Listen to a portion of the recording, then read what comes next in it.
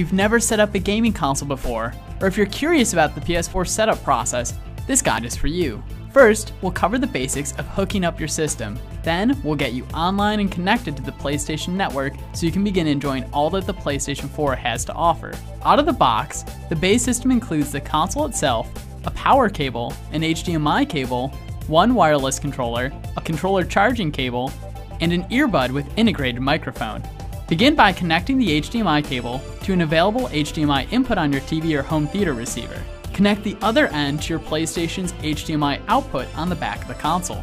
Next, connect one end of the power cable to the PlayStation 4's power port and the other end into a wall outlet. To charge and pair your controller, connect the charging cable to the top of your controller. Insert the other end into one of the two USB ports on the front of the PS4. This cable isn't very long, so we recommend charging your controller when it's not in use and disconnecting it when you begin a play session. Now, we're going to power on the system to set up your internet connection and personalize your PS4. On the front of the system are two thin buttons. Touch the top one briefly to start up your PS4. The system may need to configure itself and reboot after it's powered on for the first time. Once this process completes, you'll be asked to press the PlayStation button on your controller. The PS4 will now walk you through the setup process, which includes choosing the language, connecting to the internet, and setting the date and time. You can connect to the internet wirelessly or via a wired Ethernet connection to your router or modem. To set up a wireless internet connection, choose your wireless network from the list of found networks and enter your password.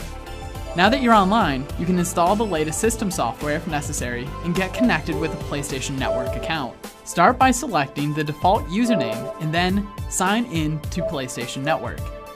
If you don't already have one, choose Create an Account.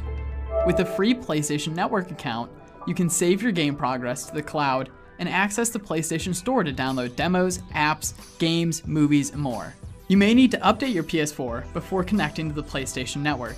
Follow the on-screen prompts if an update is required. Now, follow the sign-up steps to confirm your email and sign into the PlayStation Network. During the sign-up process, you can customize your avatar and choose sharing settings for your account. You'll also be prompted to sign up for a PlayStation Plus account, PlayStation 4's paid monthly subscription service. PlayStation Plus offers several benefits, including free downloadable games each month and access to online multiplayer content in games like Destiny and Bloodborne. There's only one catch. If you cancel your subscription, you'll be unable to play the free PlayStation Plus games you've already downloaded. Finally, you'll be asked whether to activate the system as your primary PS4. If this is your only PS4, we recommend selecting Activate so that the purchased content can be shared across profiles on the system. Now you're ready to start downloading and installing games. Download them from the PlayStation Store, or insert a game disc into the front of the console. The lower button on the front of the PS4 is a disc eject button. Touch it briefly to eject your disc. To put the PS4 into rest mode, touch the top front button until you hear a beep. Completely power down the system by touching and holding the top front button. You'll hear one beep. Keep your finger on the button until you hear a second beep.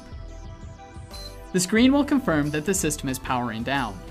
Your PS4 should now be ready to play and run the latest games and apps. We have lots more tips and tricks for getting the most out of your brand new PS4